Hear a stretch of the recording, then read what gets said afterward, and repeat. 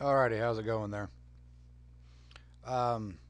Started looking around a little bit. Got tired of GIMP with this multi-window crap. Ran across this little guy here.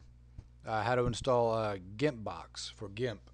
I'll put a link to this page here so you can copy the instructions. Basically, I'm in Linux Mint 11 using GIMP 2.6, and really the only thing you have to do is just these three commands to get it started, and then change your launcher to GIMPBox instead of GIMP 2.6. Like again, I'll put a link up to this so you can follow along. But I just want to show you that it does actually work. Um, Let me go ahead and bring up the original GIMP here.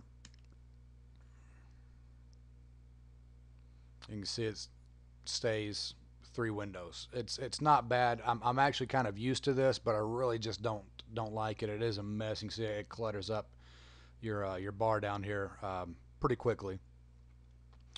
So this is the original one. I've already run what the article said to do, installed GIMPBox, and my GIMP launcher down here is changed to actually open GIMPBox. So let's go ahead and open it up. Spot the difference. It will open those windows at first. Give it a second. Boom. There you go. GIMP um, all in one window. So that's nice.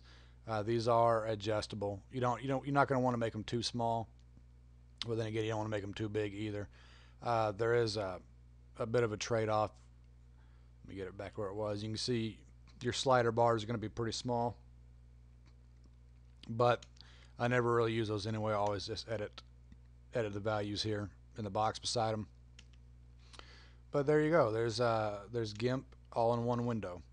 You can see it resizes and everything properly. So there you go. Just hammering out some videos this morning. Hopefully this helps somebody. If anybody's looking for it. The GIMP, they tinkered around with a single window mode in older versions. You could go to Windows and it would have an option here for single window.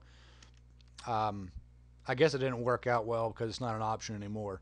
But GIMPBox takes care of that, and works pretty well if you ask me. I really like it. You will have to edit a few things also. I haven't done them yet, so I'm gonna go ahead and do them right now, and let's see how that works. So this is gonna be a learning experience for both of us right now. So yeah, that. Let's see here. Yeah, you can see open with, and it's going to have GIMP image editor here. If you do that, it should open it with regular GIMP multi-window, and it does. And you can see that the windows have gotten all screwed around. That's why I really don't like multi-window mode. Keeping track of these windows is just a pain in the butt. So let's see if we can make it open up in GIMPBox. I've already forgot the command. That was U, right? Yeah. All right, let's see here. I'm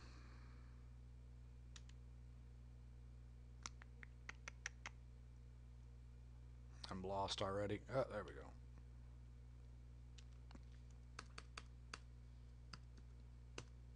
Let's see if that does anything for me.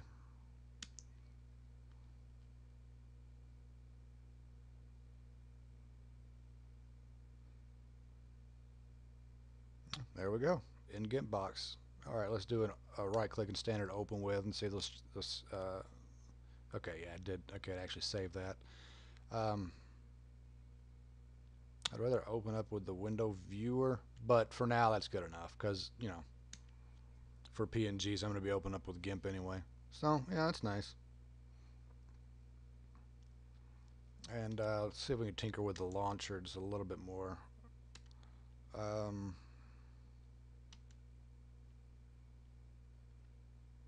Alright, so, okay, they are both on there.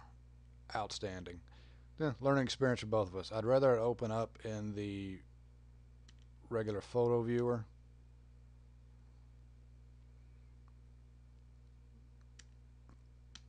Which It was not that one.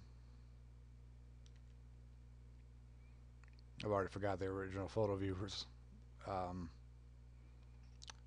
name. I'm probably looking right over it too. Oh, there we go.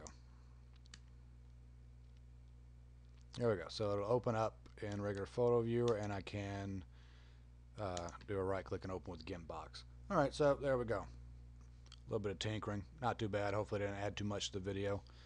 But there we go. Not too bad. Not too bad at all. Anyway, that's pretty much it. I'm going to go ahead and I guess cut this video off. And I will put a link to this. Let me go ahead and get that. And I'll get this uploaded. And hopefully it'll help somebody out that's having issue or having a problem with GIMP having so many windows open. Anyway, y'all take it easy. Later.